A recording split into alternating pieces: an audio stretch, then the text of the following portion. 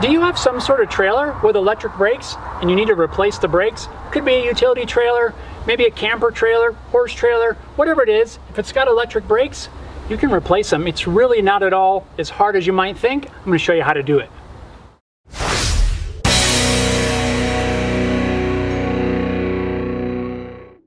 What's going on, guys? Welcome to this episode of Home Built Workshop. I hope you're all having a great day. Today, it's going to be kind of fun. We're going to be getting greasy and replacing some electric trailer brakes. Sorry about the sunglasses, but it's really bright out here. Otherwise, I'd be squinting like crazy. I don't know which one's worse. Let me know down below. Now, I don't know about you, but I've never been a fan of doing drum brakes on a vehicle, so I wasn't super excited about replacing drum brakes on a trailer. But turns out, this is a lot easier than I originally expected. We're gonna walk through the process. I'm gonna show you how to get it done. The wind, what's up with that? It's fall here in Colorado. Now, this may seem obvious, but the first thing you wanna do is lift the vehicle up.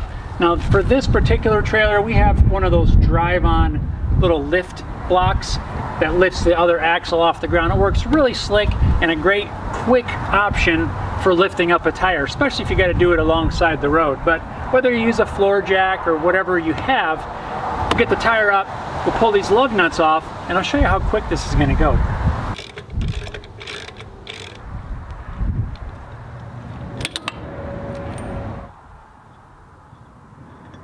There's a little spider that came out to say hi.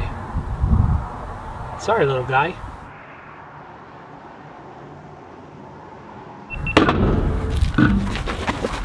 Before I pull this drum off, I'm just going to spin it just to really see if it's making any weird noise, and I don't hear any brake drag or anything, which kind of leads me to believe that, well, maybe these brakes aren't even working.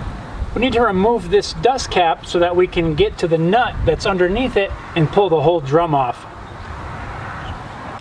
Here I'm just using a scraper to clean the dirt out of the edge and start working the cap loose.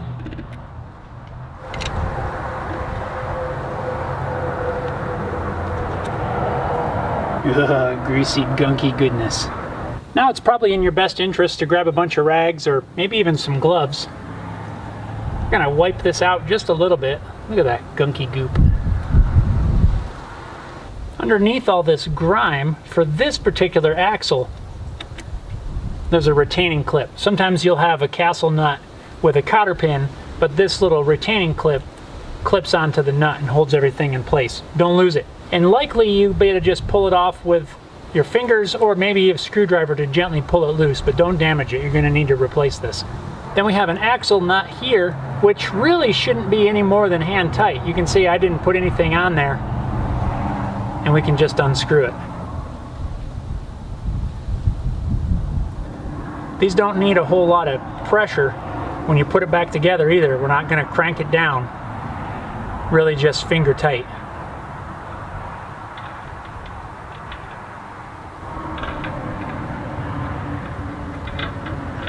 I'm going to pull out this washer. This one in particular has the bearing stuck to the back. That's okay. You are going to get dirty at this. And now the drum will just pull right off. And there's our drum. Now with the hub off, I'm just kind of taking a quick look at these just to see what's going on here. And I look at these pads, and there's dirt coming off on my fingers from the pads. They're not shined up or anything, which tells me that these things really aren't even functioning. Now, it could be because the unit is malfunctioned, or maybe it just needs adjusted. But nonetheless, it's going to work much better once we replace all these. And if I look inside the drum, I can see the surface all along this edge here. It's not shiny either. There's just a tiny little spot where it's shined up. So really, these things weren't doing a whole lot of anything. Before I tear this apart the rest of the way, I just want to show you really quick how these work. Down here we have an electromagnet, which when you step on your brake pedal, it's connected through the brake controller for the trailer. That energizes this electromagnet depending on the setting of your brake controller.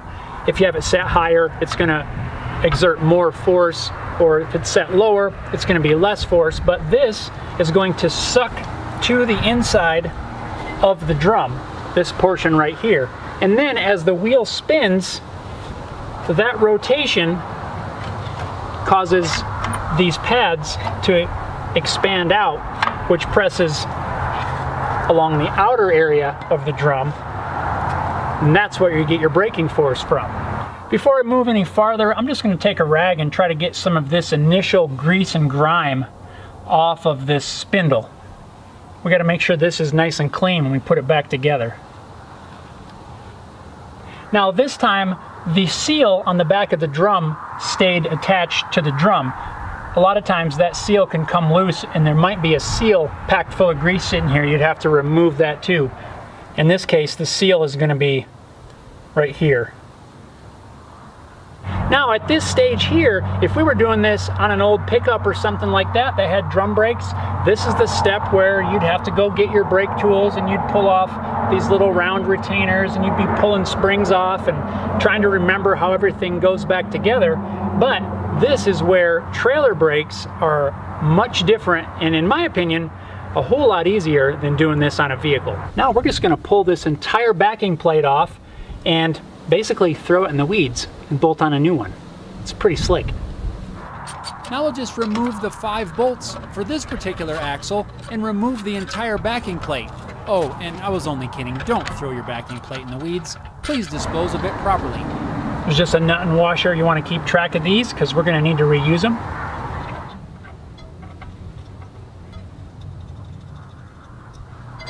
And now we'll just grab a pair of wire cutters and cut the wires that run to the electromagnet. Yes, it's that easy. A little bit scary cutting the wires, which when I pulled this one off, I realized that these wires are already cut. So no wonder they're not working. I like to leave as much length as I can. We'll shorten them up a little later on, but that way I have plenty of cable length to get everything routed nice and neat. Kind of weird. These ones had broken right there, so we're gonna have to splice into those, but not a big deal. Just pull the old unit off and we're almost ready to start reassembling this. I'm gonna finish cleaning up all of these parts. I'll wipe off as much grease as I can. Then we'll use a wire brush and just try to get everything as clean as possible. Then we'll wipe it down again before reassembling it. We don't want to have any dirt in here on these bearing surfaces. Any contaminants that get in there can cause early bearing wear. Well, we don't want that.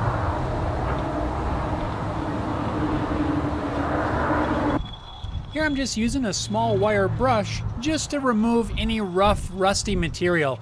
It's important to know I'm not using the wire brush on any of the polished bearing surfaces, only on the rusty bits where the new backing plate's going to go. I just want to make sure that there's nothing that's going to interfere with the fit of the new plate. And another quick wipe down of the spindle to make sure there's no rust particles stuck on there.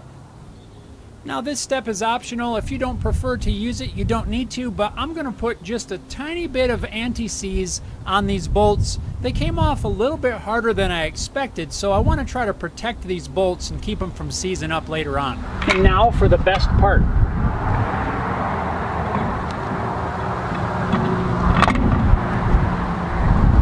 There's our new brakes. Now I'll just reinstall the washers and the nuts that we removed earlier. I'm not going to tighten these down completely just yet. I want to leave them a little bit loose in case we need to wiggle things around. See, I told you it was easy. Now, of course, we're not done yet. We still got to repack the bearings and get everything reassembled. But really, on both the old backing plate, bolt on the whole new backing plate with the brakes and everything, so much easier than wrestling with these silly springs and retainers and all that stuff like you would do on a vehicle drum brakes. I wonder why the car manufacturers never went to a design like this. This just seems so easy, obviously minus the electromagnet, but man, they would have saved so much time back in the day. Now, if you're asking, well, what kind of brakes do I need to get for my trailer? Well, there's a couple things that you need to know about your axle before you can go and order up these kits. Now, this particular trailer is a horse trailer. These are Dexter axles. Dexter's one of the more popular brands of trailer axles. There's a couple other ones. What is it? Elco, I think, makes trailer axles, and maybe a couple of others. This one has some branding on the hubs that specifically say Dexter, so I know right away that this is a Dexter axle. The other dimension that you need to know is the width of your pad as well as the diameter of your drum. Now these are a 2-inch wide pad. To get the size of your drum, you just measure across here. And these are a 12-inch drum and a 2-inch pad. So these are a 12 by 2. They also have a 5-bolt backing plate.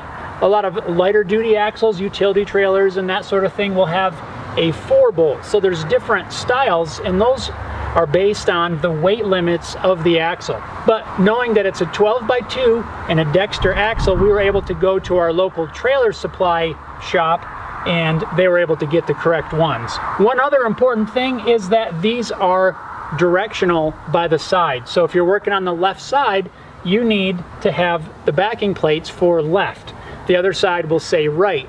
And that's because the way the wheel rotates, these are oriented differently from side to side.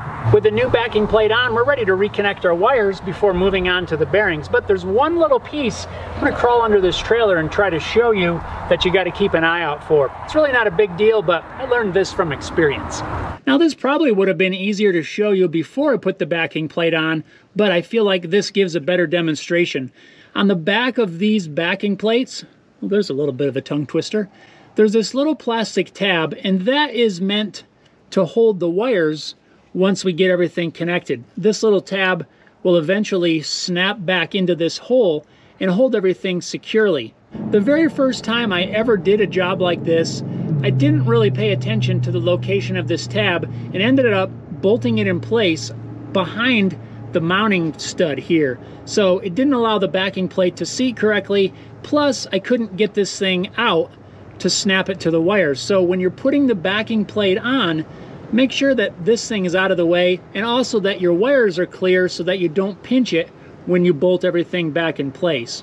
Now all I need to do is to connect these 2 wires to the 2 wires that were conveniently broken. I don't know if you can see those.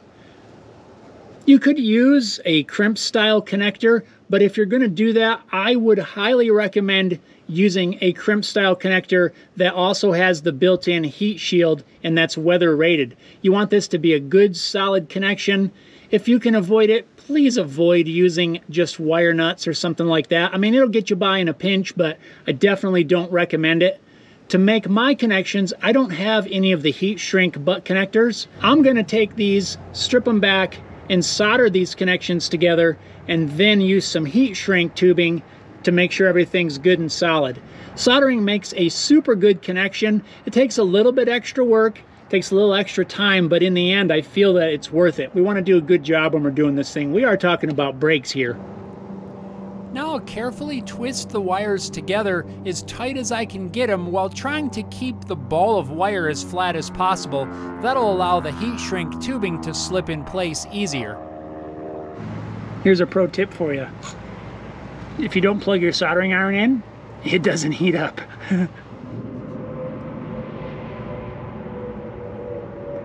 That's better. I guess that's an excuse to get one of those fancy cordless jobs. Before soldering, make sure you have your heat shrink tubing already on the wire. I already slipped mine on and got it well out of the way of where I'm going to be working.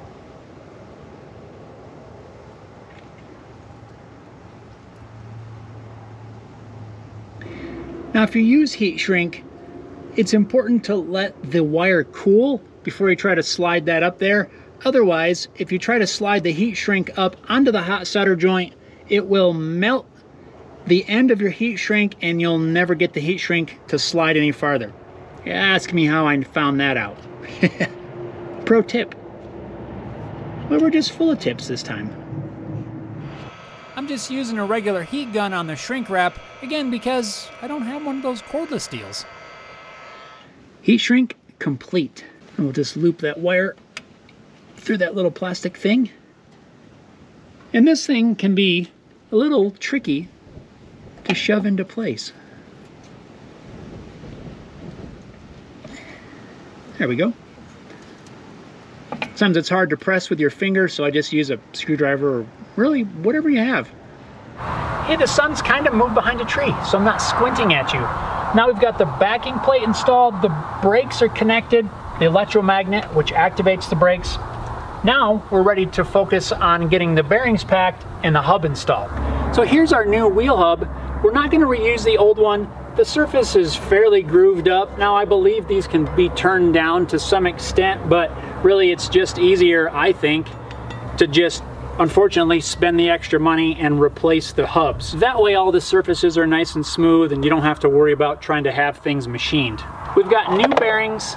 We're going to repack those as well as a new seal. Now the seal is important because it keeps the grease inside there. This seal goes in here, but we can't install that yet until we have the rear bearing packed with grease, because that needs to go in there first. Then the seal gets installed. Then we can put this on the spindle and then install the front bearing. So I guess it's time to get some rubber gloves and pack some bearings. Now let's say you were going to reuse your old bearings. Well, the first thing you would need to do is to clean these out so that they look pretty much like a brand new bearing. This can be kind of tricky to do, especially if you don't have a parts washer. Of course, if you have a parts washer, throw these in the parts washer, clean them up really good, rinse them off, blow them out with some compressed air, and you're pretty much good to repack them. But if you don't have a parts washer, like I don't, but if I was going to reuse those old bearings, I would probably get some kerosene or diesel fuel, or I guess even gasoline would probably work, and soak these in some sort of container with the diesel fuel or whatever, and that'll start to soften the grease. Then you can go in and kind of just wipe them off, maybe use a soft brush and try to clean them as best you could, and then blast them out with some compressed air. Maybe have to repeat that a couple times until you get them clean. That's how I would do it if I was going to reuse the old bearings. When you pack the bearings, what we're doing is forcing the grease into the bearing, and that's really important because you don't want to have any areas not covered with the grease. So I don't know about you, but I can remember helping my grandpa pack bearings for, I don't know what it was, maybe the old tractor or something that he always had, and really there's something kind of fun about it. You just get in there, you get all gooey and greasy, work that grease in there. I'll show you how to do it. First, we'll just grab a glob of grease and smear it around on the inside of the bearing race.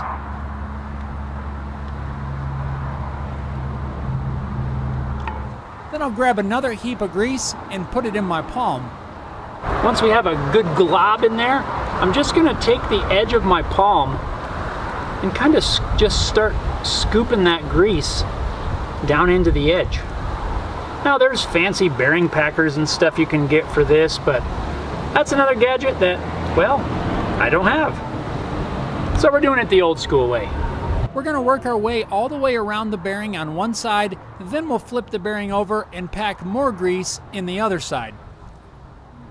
Once I get one side all filled, I'll grab another blob of grease and we'll do the other side.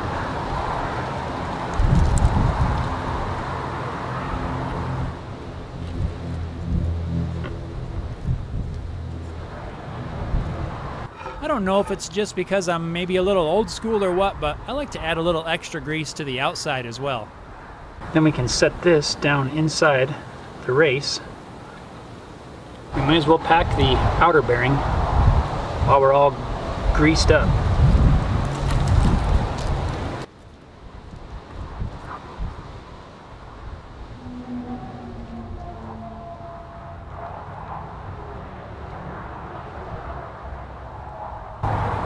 Now we can take the seal. I like to put a little bit of grease around that rubber portion, just so everything's nice and lubricated. Set that in place. Grab your fancy seal driver, or in my case, just a big heavy flat plate of steel.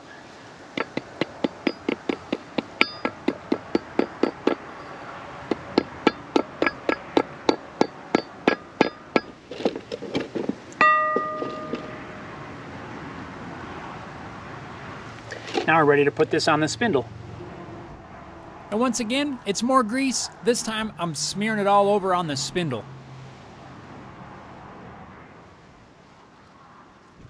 There's one thing I want to show you before I put that hub on there.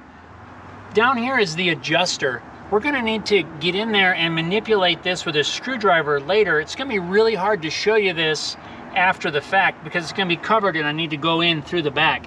There's an access port, I don't know if you can see it, right here, that allows you to get up in here and spin this adjuster wheel with a flathead screwdriver or the proper brake tool, but a screwdriver works fine.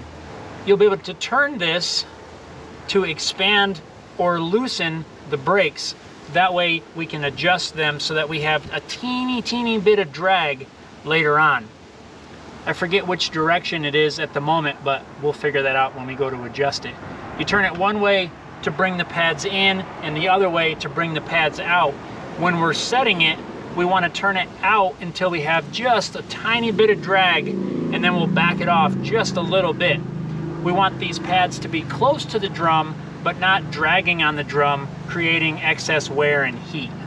So the adjuster's right here. We'll get to that through the back later.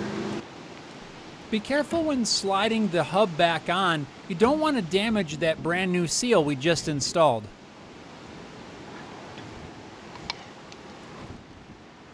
More grease. This time it's for the outer bearing race.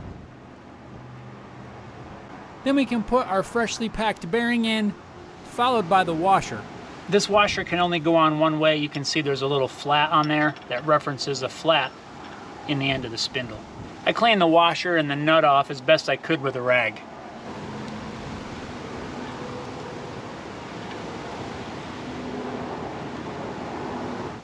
To tighten this down, remember when we took it off, it was finger tight.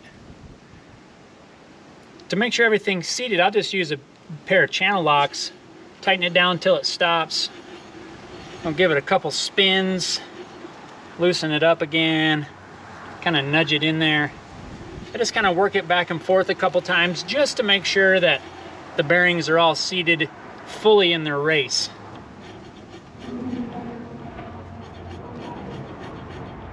And then we can just go finger tight. Now at this point, if your axle uses a castle nut and a cotter pin, you can install the cotter pin, bend it over, but remember this one has that little clip. This has a little notch which also references the flat on the spindle. So we'll just line that up.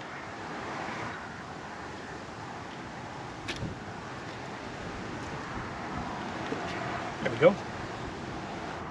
And lastly, our center cap.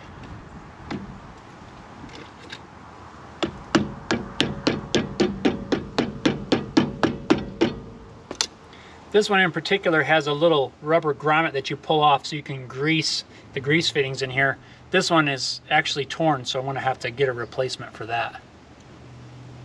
Now the last thing we need to do is to climb back underneath and through that little access port, adjust that little star wheel so that we have just a little bit of tension on the brake pads, and then we'll back it off just a little bit. Right now, I don't hear any dragging or anything. We're going to adjust it so that we hear a little bit of drag, and then we'll back it off a notch or two so that the pads are as close as they can be to the hub without dragging. I'm going in. Don't hit your head on that thing right there. That hurts. Found that out the hard way. Oh, ow, ow. Ugh, this is awkward. To adjust the pads out, I'm rotating the star wheel up, if that makes sense. For this side of the trailer, I'm rotating them counterclockwise. Now on the other side, that's probably going to end up being clockwise, still rotating the star wheel up to expand the initial setting on the brake pads. To loosen the brake pads, I'll rotate the star wheel down. I got just a little bit of drag. I'm going to back that off a click.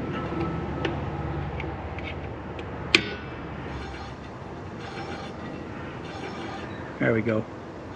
There's just the teensiest bit of drag on there right now. Only in one little spot. So that'll wear in pretty quick. I'm going to leave it right there. If you could hear the brakes dragging the whole time you're rotating it, it's probably a little bit tight and you might back it off just a little bit. I think this is good to go. Now we can test it out.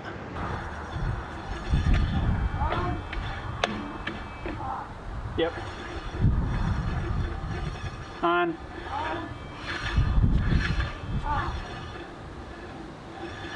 Well, that wraps up our brake change for our trailer axles. Well, for one axle anyway. I got 3 more tires to do. See, I told you it wasn't gonna be hard. Way easier than doing it on the old vehicles where it took forever and then you forgot how they went together. Just figure out what axles you have, order the appropriate sizes, bolt that sucker on, wire it up, and well, you're pretty much done. I hope this video was helpful. If it was, go ahead and hit that thumbs up button. And if you're not subscribed to the channel, I'd love to have you on as a subscriber. Just hit that subscribe button. You know you want to. It's free. Doesn't cost a thing. Just hit it. Thanks a lot, guys. I appreciate all of you. Till next time, thanks a lot for watching.